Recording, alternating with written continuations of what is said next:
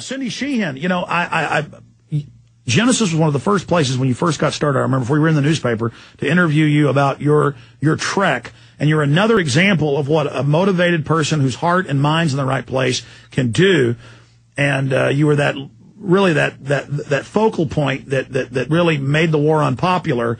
If people can touch one zeitgeist or, you know, one pillar, one point, one Rosetta Stone that really exposed this war, it's Cindy Sheehan and her great supporters in your story.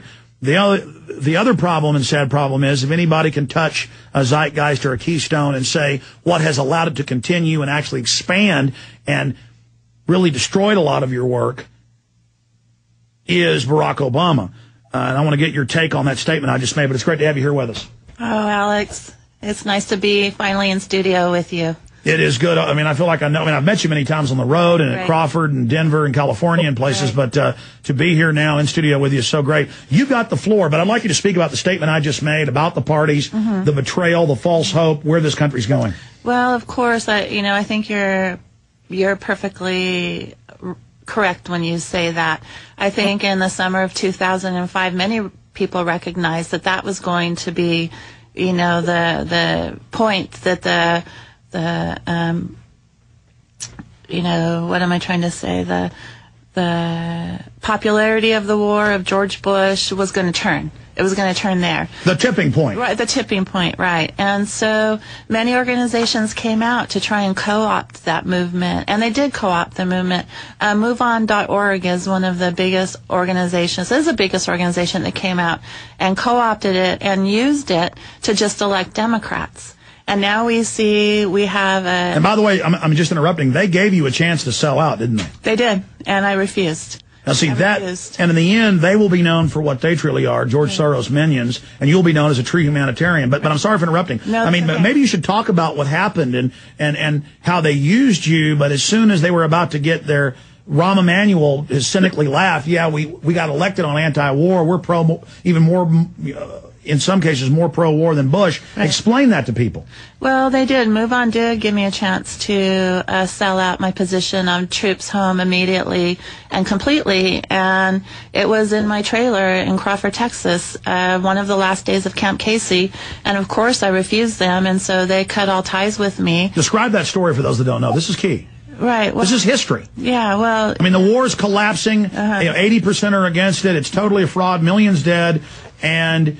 you know, Bush has tried to demonize you. The neocons had it. It failed. And then here come the Judas goats. Tell people that story. Well, then, you know, they sent out their big guns from Washington, D.C. to try and convince me to support, you know, a troops home eventually bill that the Democrats were trying to push through. And me and the very dedicated people, we refused to support that. And we wanted to keep our... you know, our position of troops out completely. And now we know that the Democrats were only co-opting Camp Casey to get back in power. They had no intention of ending the war. Just look what's happening right now. Nancy Pelosi is literally browbeating her caucus to vote for the war funding because every Republican's going to vote against it.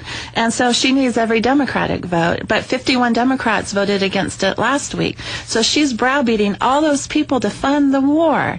And we have a Democratic Senate, a Democratic Congress, and a Democratic presidency, and we're still going in the same direction. And so I left the Democratic Party because I saw that they were the same as the Republican Party, and ran against Nancy Pelosi in her district as an independent. And the system is definitely stacked against us and our voices, for sure. Yeah, that was a rigged deal. Yeah, no kidding. So I'm more into, you know, like you were talking about before, you just mentioned something, that there's really no left or right. There's no liberal or conservative. Those things, those labels don't make sense anymore at all. If Obama's left, then what am I? If Hillary's left, then what am I? You know, if you're far right, then what is Bill O'Reilly? You know, these labels just don't make sense to us anymore. So, Alex, I want to ask you a question because I do have my own radio show now.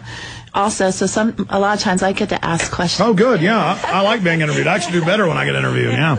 I'm going to be on the air in Dallas on Sundays at 3 now, so I'm very excited about that. Oh, good. On Rational Radio. Yeah, they need to hear this voice. What do you call yourself? What do you call yourself? You know, politically, economically, socially? Anti-slavery. I don't want to be under corporate slavery, government slavery. I understand anything big that's undemocratic and unlibertarian is going to be hijacked by special interests. And so I'm pro-education. I want people to know how the world really works. And I want the 10 amendments. I want them all. Mm-hmm. And I know that there may have been differences in the parties before, and there were sometimes in history, but now there certainly isn't. And special interest, I mean, we've had Democratic and Republican leaders in the House and Senate come out and say that foreign banks, offshore banks, they're not even foreign, they're offshore, they have no country, pirates are on the sea, they're not in any nation, right. that they own and run Congress completely. Well, one of our senators just said that a couple weeks ago, right? It was Carl Levin. Was it Carl Levin? He said it. He said bankers still own Congress. That's what he said. He told the truth. But now I have another question for you. You don't ever advocate any violence, do you? No. I've never heard you advocate any violence. I wouldn't be on your show. What people say I do? Yeah, you know, I've heard that I think, because you said you support all the amendments from 1 to 10. Mm-hmm. And this is the problem in our country. We think that we can pick and choose what amendments that we like. And then we don't have to like the other ones. I don't like guns. I hate guns. I don't own guns, but the Second Amendment gives us the right to keep and bear arms, doesn't it? Yes. And, you know, all the amendments have laws that have passed to restrict the amendments, and as long as they're not too draconian. But the thing is that we are trying to support this Constitution that our leaders and the banks and the corporations have destroyed. Well, that's what they do. They sell one person, one group, I'm getting rid of this one, and then let's get rid of that one, or let's restrict this one, let's restrict that one, and pretty soon they're all gone. But no, that's what they do, and that's the new media tactic, is that take 9/11 truth. Never anything violent, never did anything wrong. And for 2 years, I would see Fox, CNN, MSNBC say 9/11 truthers are violent. They work with Al-Qaeda. They need to be arrested. That's Glenn Beck. They say that about me, too. So I'm an Al-Qaeda supporter because I want peace. Exactly. So now, this horrible, deranged 88-year-old World War II vet, that doesn't mean all World War II vets support killing people at the Holocaust Memorial. Right. Well, just like, because the guy supposedly signed a 9/11 petition, there's been hundreds of those, and this one had 16,000 signatures, that now Glenn Beck said, quote, that 9/11 Truth sees him as a hero because he signed a petition. No one ever said that. It's pure guilt by association, and that's pure intimidation just to get us off kilter. Let's talk about this media, left and right, that supported the murder of over 1 million Iraqis. Absolutely. Let's talk about, see, they always want to get it off of them and onto us, when clearly there's torture going on. Clearly Obama said he wouldn't hire any lobbyists, and that's all he did. Right. Clearly he said he was going to make all the bailout money and the stimulus money public, and he's made it secret. Right. So, you know, clearly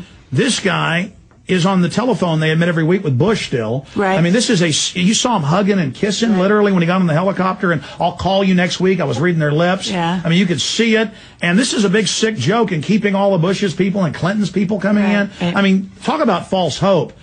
You know, that's like kidnapping a little kid with the hope he's going to get some candy when he gets in the van. Right. And then now the little kid's kidnapped. It hasn't dawned on him yet. He's in the car with a monster. And so you got a lot of Democrats now are saying, what's wrong with torture? What's wrong with secret arrest? What's wrong with, keeping the war going?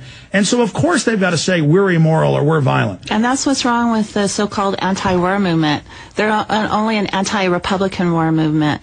And Obama has put half of the country to sleep, thinking that if he's doing it, it's okay. Cindy, let's talk about Obama. And I mean, I'd like to hear in your own words, I've heard you talk about the two parties being twins and challenging Democrats. A lot of them are getting disillusioned as approval ratings dropped. But the Democrats said, well, what are we going to do? Put a Republican in? No, what we do is make it about issues and say we're not voting for anybody that supports the war. Right. And that we're going to try to impeach anybody that doesn't sign a pledge that when you get elected, you're going to vote against it. And it's like that on all these issues where the people are all over here, and whatever the people want happens to be also in the Bill of Rights Constitution on most issues. And then over here, the government's always doing the opposite. So, I mean, call them out here on air. I mean, looking at the camera out there, what does Cindy Sheehan say to these Democrats? Because I've been out on the streets talking to them, and they say, first it was, oh, he's God, he's going to fix it all. Now it's, yeah, I know he had to lie to get in, but at least he's not Bush. Well, you know what? But that's true. He's not Bush. Who is? Bush is Bush. But he's continuing the policies of Bush. I have people on the so-called right email me and say, you're a hypocrite because you oppose Bush's wars, but you don't oppose Obama's wars. They're doing the same thing. And I say, first of all, I do oppose Obama's wars, but you're the hypocrite if you don't support Obama's wars because you supported Bush wars. But now on the Democratic left, it's the same thing. If you oppose Bush's policies and you support Obama's, that's hypocritical. And that's what allows our leaders to literally get away with murder. That's it. Murder and torture.